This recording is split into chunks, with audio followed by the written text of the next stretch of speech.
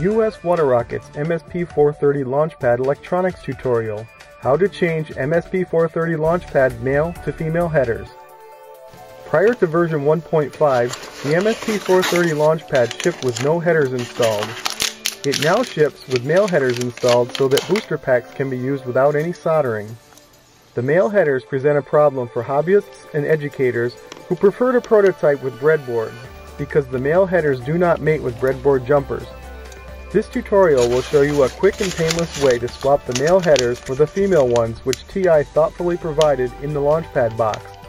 You will only need a few common tools for this project: a soldering iron and solder, some solder wick, a sharp hobby knife, and a small flat-bladed screwdriver.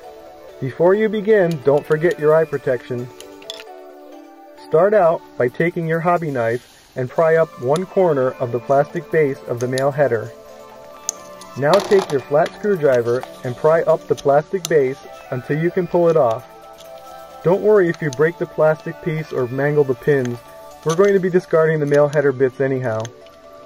Flip the board over and hit each header pin with some fresh solder so that you get flux from your solder wire into each joint.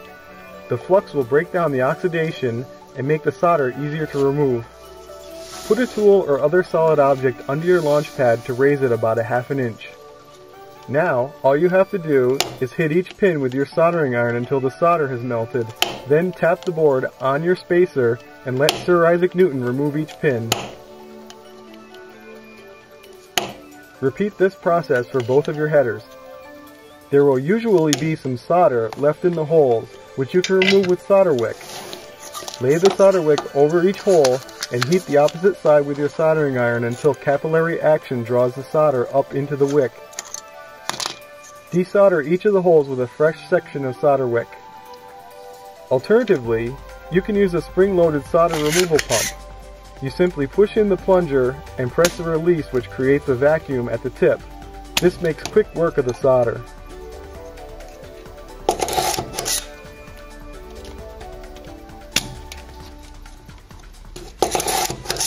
Simply heat the solder until it melts and then quickly hit it with the vacuum.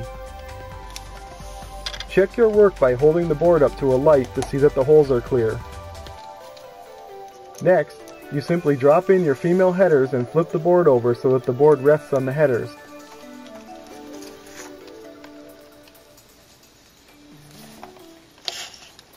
Tack one of the pins near the center of each header with some solder. Flip the board over and check that the headers are perfectly straight. If one is crooked, you will understand why we said to only tack one pin on each header, because adjusting one pin is a lot easier than adjusting all 10. When you're satisfied that the connectors are perfectly straight, you can finish up by soldering the remaining pins.